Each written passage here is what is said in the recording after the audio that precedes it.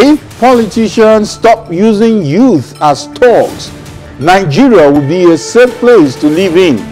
That is according to Kogi State Governor Yahaya Bello. And APC governors referred to Wike's comment on the performance as baseless. This is Plus Politics. I am Kayode Ladende.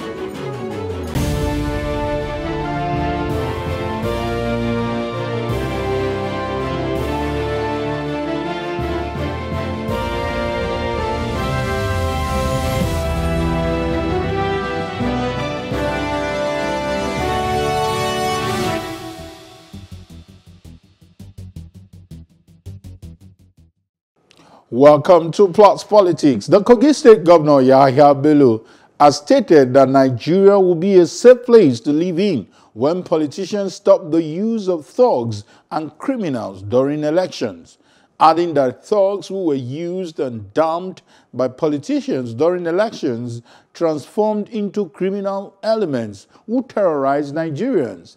He also added that contrary to what is in the public space, he won the November 16, 2019 governorship poll without the use of, in quote, boys or thugs.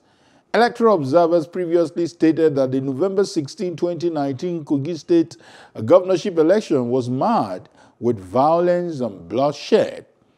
Joining us to discuss this, we have Mr. Peter Egbedio, who is a security expert and a public affairs analyst. Good evening, Mr. Egbedio. Good evening, sir. Good evening, Plus TV. And we also have Mr. Ahmed Buhari, who is a politician, a former presidential aspirant, and of course, a political analyst. Good evening, Mr. Buhari. Hi there. Good evening. It's good to be here. Yeah, it's good to also know that your name is as popular as, I hope I'm not patronizing you, as the president, so I don't need to distinguish whether there's any link or not. So I'm tired of doing that. So let's get talking. Quite debatable issue, I must say, that we are discussing tonight. I recall the first time the U.S. government with their big stick on us was the aftermath of Kogi governorship election, where people were denied visas. And even though they didn't mention the state, the reaction from Kogi State quarters suggested that Kogi State government was fingered in that issue. But quickly, what do you think about this statement coming from the governor? Let me start with Buhari, and whether you want to separate the messenger and the message, you can go ahead. Well, thank you. Good evening, viewers. Clearly, what the Kogi State Governor said with regards to politicians' inability or refusal to use thugs would actually create progression for the country. It is true. Everybody knows that. There's no need to play to the gallery saying things like that would help to save the country. We know that is true. But the main issue here is, what have they done as leaders to ensure that these boys who carry out these attacks, sometimes under the instructions, sometimes under the instructions of their own aides, what have they done so far to make sure that we do not have this kind of talks on ground when there's when an election comes? Because very clearly, what I want people to understand is the only reason why these people take part in this kind of attacks or intimidation during electoral campaigns is because they're going to be paid something. Nobody does any of these things for free. Somewhere, somehow, they're being settled with very, very small money, sometimes very small gifts. So, as a governor of the state, I would have loved him to come up to say, oh, in the last 5 years of my administration, I have been able to create an enabling environment for businesses to thrive that would ensure that most of the Kogites in my state, especially the young ones, are gainfully employed. And when they're employed, they will not see any reason to be part of all of these kinds of mayhem that we see during the elections. So yes, we heard him loud and clear. Yes, it is what everybody has been saying, but what are the politicians doing to ensure that these people are reduced? I want to make a promise. I'm going to be very, very personal. I'm going to mention some clear case examples of real-life realities when it comes to politicians and thugs. and I'll get your comment on that. But let me quickly have Gbedion's opening remark on this statement. How potent, how true is this statement from the Kogi State Governor? Well, what the governor has said is, I mean, it's common knowledge, it's an open secret. The youth usually in societies like ours, sadly to say, is always the fighting arm of the political machinery. And once that arm is demobilized, you will find that election cycles are usually safer, more transparent. You don't see 50, 60-year-olds snatching ballot boxes or burning down the residences of opposition figures. It's usually young people. So it's common knowledge, it's plain wisdom that once you demobilize the fighting arm of the political machinery, which the youth sadly always is in Nigeria, then most of the violence we see, or the cycles of violence we see, will diminish greatly. Okay, Buhari, like I promised you, you remember the controversy when we're trying to get to the roots of Boko Haram. We were reminded that this started as political supporters, political thugs, and it became a monster that we are finding it difficult to handle. And the practical example I wanted to give you, I've covered politicians, I've covered their campaigns several times. I've covered a politician who tried to be very gentlemanly, walked into the midst of people, and it wasn't a funny episode. It was almost lynched, it was almost attacked. Guess what? Instead of even using police or using other security agents, he was advised to get some kind of thugs to give him protection. And I'm asking, how have we grown to this level? And talking about what you refer to, how do we, change the narrative? As you were speaking, I was actually, trying to remember how I grew up, the town I was, which was Kwantagora. I'm from Kwantagora in Niger State. And at the time where democracy returned, I remember very well that I was within the ages of those people who would naturally disrupt electoral processes. But the thing is, I've never been involved. And so the big question is, why was I not involved? I would like to think that I was just fortunate to have had an education. I was just fortunate to have had something going on for me that makes me believe that this style of living will not get me to where I want to get to naturally, with regards to how I could see young people, young boys like myself at that time, getting involved in ballot snatching, getting involved in creating mayhem around polling units and things like that. So I'm still going to take us back to the basics. Whether it's Boko Haram, whether it's the Niger Delta boys, whether it's electoral talks that come around every four years or anytime there's an election, the point still remains that education is key. Without us educating these people, they will never, ever be looking forward to living up to something that will be positive in their lives. The second thing that we must actually look at is, how is government working hard to create an enabling environment for businesses to thrive? And when we talk about these things, we're not talking about government creating space within the government to employ people. No, we're talking about making businesses so easy to thrive so that more people can be in business and be able to employ more people. This is the only way we can take out people who have actually lost hope completely. Because the only thing that will make you join Boko Haram is because you believe that the promises from Boko Haram are greater than the promises from your own country or your own country's government. These are the issues. So in my mind, in my opinion, if we cannot take education seriously, we're not ready. If we cannot think of what we can do about the economy to ensure that we create jobs, then we're not ready. Many people have said even the kidnappings on the streets or on the roads, on the highways, Boko Haram thriving, thugs here and there, is as a result of insecurity. I say no. Insecurity is the secondary problem. The primary problem is that these people are living for nothing. They believe in nothing. They cannot see themselves as people that would achieve anything. So if we cannot go back to creating the jobs for these people, and this is back to the governor of Kogi State, very clearly, if you can tell me, oh, in the last 5 years of my administration, I have been able to create XYZ number of jobs for my people. I am telling you, during electoral campaigns or voting times, you will not see these people doing those things that they do. They are doing those things that they do because they have nothing they're living for. Awesome.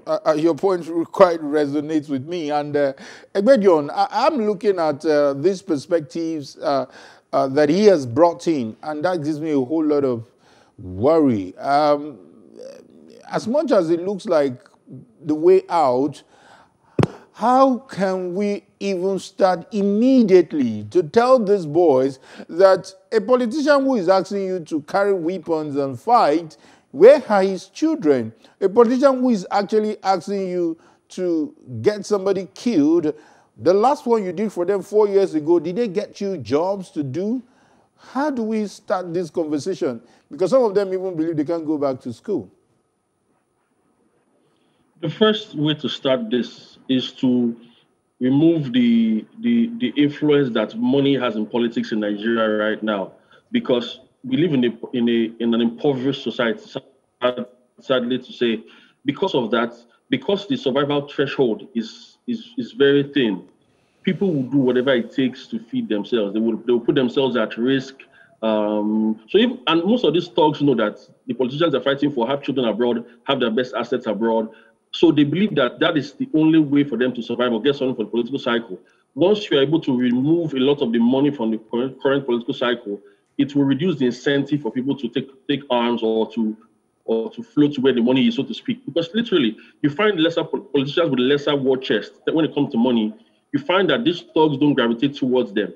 The thugs go where the money is. They go where they believe there's money for them to make, even for that political cycle. So because of the huge influence that money politics has in Nigeria, you will find that inevitably people will head this way. If the government is serious on clamping down on people or the funding, or if INEC is eager to clamp down on the funding of politics in Nigeria, we will go a long way. If the security agencies also are able to track the flow of money around that period, it will checkmate a lot of these things that we're seeing. One of the things that we see as a result of the money influence in politics is that arms also proliferate into the country during election cycles. These arms are not purchased with chewing gum. They are purchased with hard money, with a lot of money. It's evident that the influence of money on politics right now is one of the reasons we're seeing the advent of violence in an impoverished society, because people will do whatever it takes to eat, to survive, and that's the only hope that they have. Okay, I like the fact that you are linking the issue of poverty and violence, and it's so sad that someone will carry guns with some high cost of the bullets, and what they will get might be far less than that. That is quite dangerous. But let me go back to Buhari. Buhari, I'm seeing a dangerous trend here, and I'm looking at what we need to do in terms of punitive measures. Now, what two of you have done is more of advocacy, which is stronger. I agree. What about the punitive measure? You've talked about the proliferation. You've talked about how these weapons get to stay with these thugs or miscreants or street urchins, whatever name you want to give to them after the election. What about bringing punitive measures against electoral violence to have these men behind bars? I know what you can say, that these men will still go and get them bailed out. But how do we make the law stronger? Yes, the laws have got to be stronger. Of course, when we talk about all of these things, you try to see how you can checkmate these problems, but you find another loop somewhere, you try to close that one, another one opens up again, and it all boils down to the fact that the Constitution needs to be amended. The Constitution needs to be fixed in such a way that nobody is above the law. As it stands right now, there are a lot of governors that can do whatever they like and nothing is going to happen. And that is because they can actually still use the Constitution to protect themselves, to defend themselves, to get out of trouble whenever the time comes. I'm still going to say this, there's no state governor or anybody who's going to be running for office. It's going to be very hard to find anyone that says, I'm not going to give money during elections so that I can forcefully win an election, because it's all about money. These people get into those spaces and they're able to access so much money that when they have invested so much during the campaigns, they do expect that they cannot lose, that they should not lose, they must not lose, they cannot lose. So if that is happening to them, you cannot expect them to now say, oh, we're going to put all the measures in place to ensure that these thugs do not get any access to the disruption of an electoral process. It's a lie. They cannot do it. Even if they're going to claim that they do not know about it, people within their cabinet, people within their government will make sure that they get back into office, because at the end of the day, that is the only way they can survive. So yes, Kaide, we're in a very bad situation. We're in a very problematic situation, and the only way we can have politics being run without money is if the constitution is going to be amended, if the electoral laws are going to be amended. That is when we're going to start saying, okay, fine, we have developed a system that is going to protect our democracy and ensure that only the right people get elected into office. Buhari, let me stay with you. I'll go back to Bedion in a while. I'm looking at, I'll give you a very another practical example. And sometimes I feel for someone like you that irrespective of how eloquent and how awesome your programs are, it appears that the current system would never be in your favor. I'll give you an example. I'm not trying to be a prophet of doom. I covered naysayer. I'll give you an example, Buhari. I covered an election, and it's even a rerun election. And when we got to the polling station, we were told by the police, or some thugs came to us and told us to carry our OB van out of that place, that we are not allowed to cover this election. And we have heavy presence of policemen.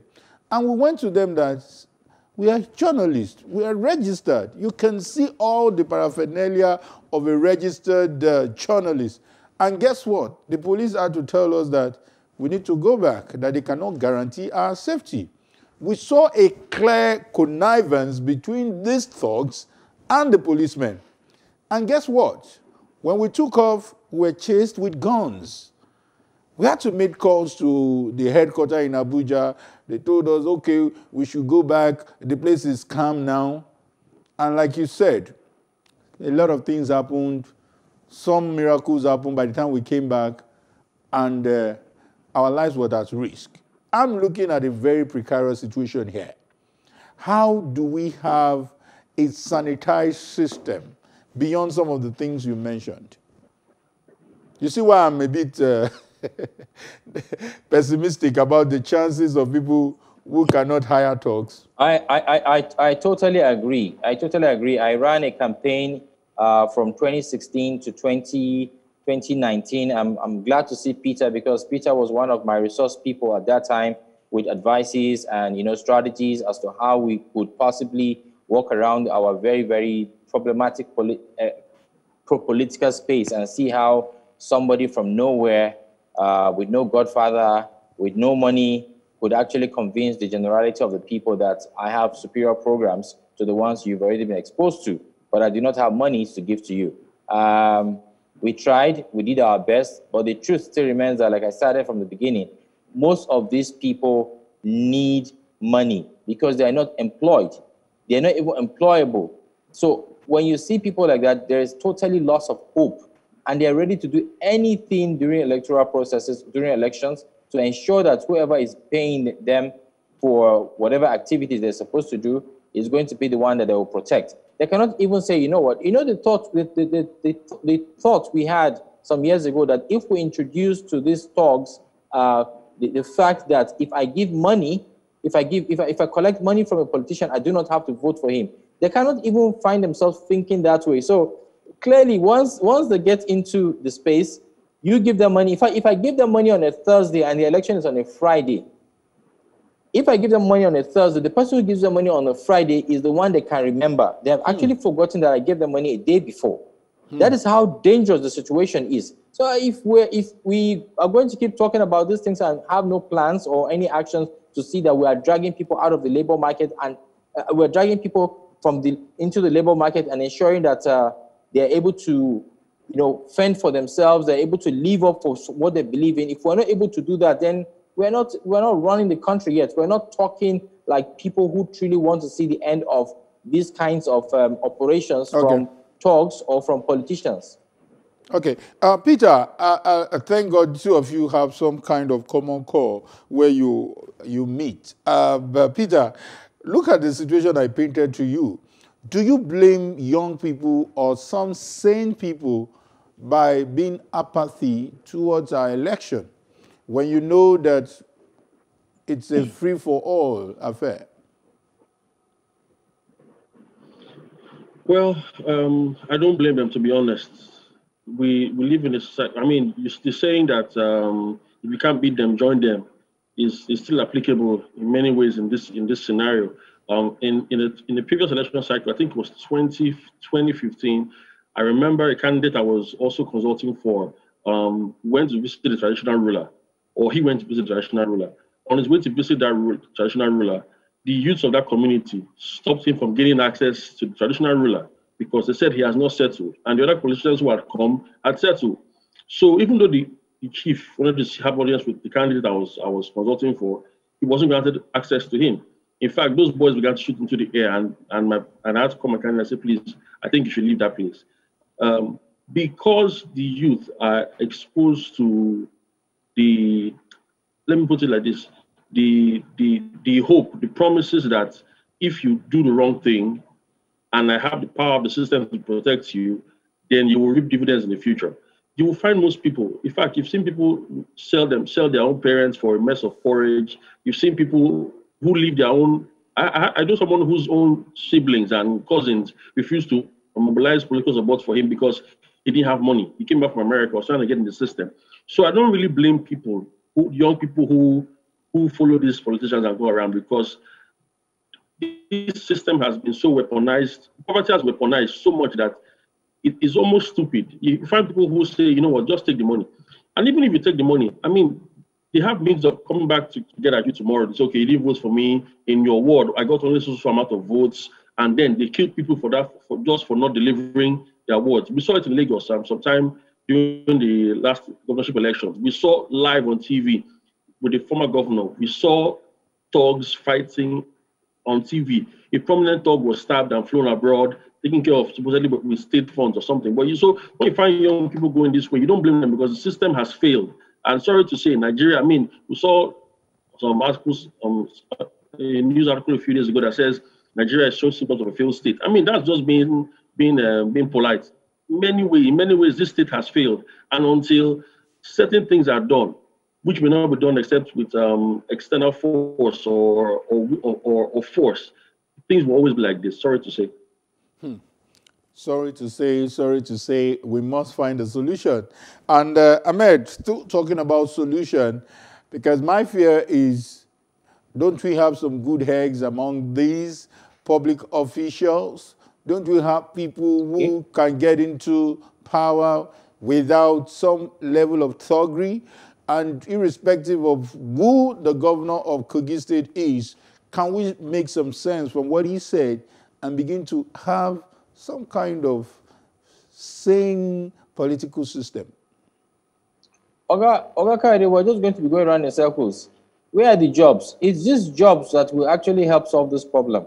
You know, these guys have got to believe in something. No matter what you're going to do as a governor, if the smallest thing you're going to do is to create an enabling environment where people can do business, is to recognize those people who are doing business. And imagine microfinance banks, for example.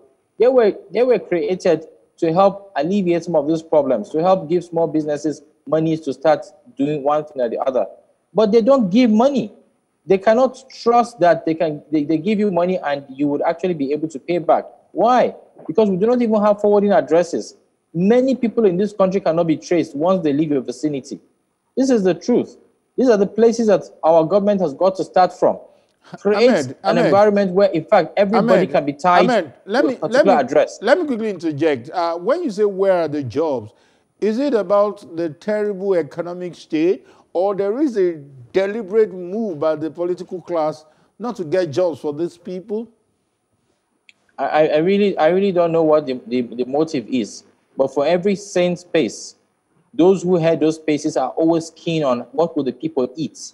How will they eat? How will they fend for themselves? Nobody is asking them to create space within the government structures that to give people jobs or to, well, all we are saying is simple. Create an enabling environment where if I want to do my business, I can do it comfortably and still be able to employ at least 50 people. That's about families. If we're not thinking of ways to do all of those things, then we're not ready. They were not ready to pull our people out of poverty while still using, just the way Peter said it, we've weaponized poverty, and we now use it as a means, as a tool to undermine certain people and to compel them to do it just the way we want them to do it. So if we want to keep talking about the statement from the Kogi State Governor from now to tomorrow, the bottom line is still going to go back to the fact that we need to get our people educated. We need and we must create an enabler environment for businesses to thrive. That is the only way we can slowly, get some people out of the space of, just intimidating people during electoral processes. And when these elections are over, nobody even looks at these guys until the next 4 years. They know these things. They know that they're being used, but they cannot do anything about it. Okay, Peter, I want you to speak to the youths now. I'm talking about youths. Maybe if you need to speak pidgin, go ahead. Whatever language they can hear you, it is important that we address them. It's not just enough for us to paint this gloomy picture. I believe that we can have some kind of sane system. Look at what happened in NSAS. We saw a lot of sane youth, educated youth, having a whole lot of influence in the polity. So how do we tell them to drop the guns and put on their thinking cap? Wherever you're listening or watching this from, and you're a young person in Nigeria who's fed up with the process, I don't want you to give up hope. One of the things that we can do quietly or slowly is demand for electoral reform. If we're able to push for electoral reform, be it with social media presence or lobbying different ways, that can change things some way. Because if we do start doing electronic voting, for instance, that can help guarantee one man, one vote truly, you will see that some of these things will change. However, the more we keep putting our heads together, the more we're going to find solutions. So I think it's a good time for young people to strategize, find people who are brilliant in your spaces and collaborate with them. Whatever the incentive is for violence, please don't toe that line. We saw during the NSAS protest that many young Nigerians did not protest violently, that it was even the infiltration of thugs that spoiled the fray. However, we have gone back to the drawing board, and another election cycle is around the corner. We can do this. Let's just keep collaborating, thinking of the best ways to make this possible. Electoral reforms is key. If you're from small places, you can work to recall current politicians who are not doing their job properly. You can actually recall. There's a system for recall of politicians who are currently serving now. So if you start to pressure on them like that, it can shake the system a bit and we can see some change. Okay. Thank you so much, Peter Igbedion, a security expert and a public affairs analyst. And of course, many thanks to you, Ahmed Buhari, for your insight. And trust me, I'm not a naysayer. One of these days, we'll have responsible electorate who will believe in you and who will believe in people like you to take the reins of power. Amen. Yes, thank you, gentlemen. Yeah, we'll take a short break now, and when we return, APC governors reply Governor Nyesom Wike over his comments on the performance rating. This is up next for discussion. Please don't go anywhere.